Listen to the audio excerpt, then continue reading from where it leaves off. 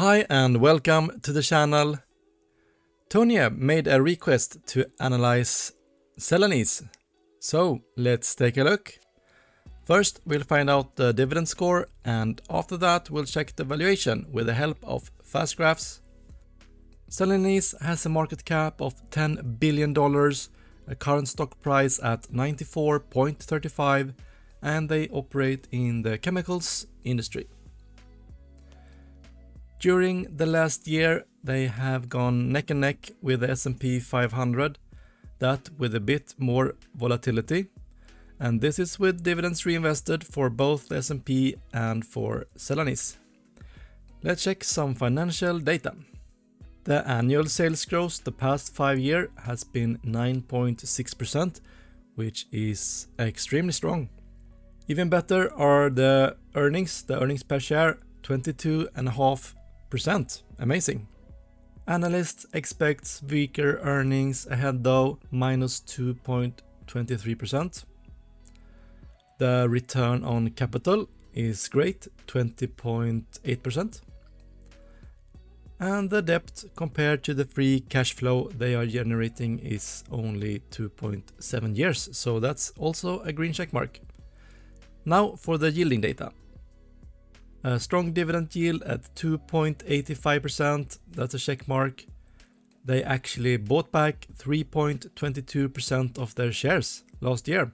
So that's a nice combined yield of about 6%. And the payout ratio is extremely low, so they have room to increase that dividend a lot.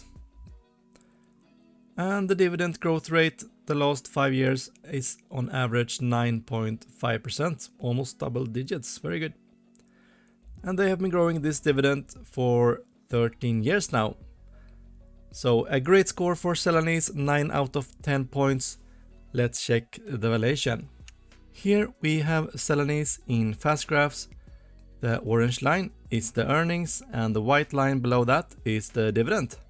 They had some trouble during the last financial crisis, 2008-2009, where the earnings went down first 20% and after that 40%. After that, it has been really good for their earnings, but a bit dip in 2020 and then a real boom for 2021. Ahead, the earnings are going to be a bit weaker though. If we look at their normal PE, which is about 11.5, and also the current stock price, we can see that right now it seems undervalued with the only PE of 5. So if we project out to late 2024, we can see an annual rate of return of over 44%. Let's see how the analysts are doing with such a cyclical stock. In the analyst scorecard, we can see that it's a bit unpredictable with the earnings for Celanese.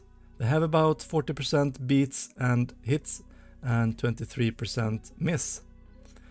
So yeah, they could predict quite well up to 2017, then it has been all over the place. So this might be a bit unpredictable for their earnings. Please hit the like button and also watch one of my latest videos where I recommend 5 stocks for November. See you soon!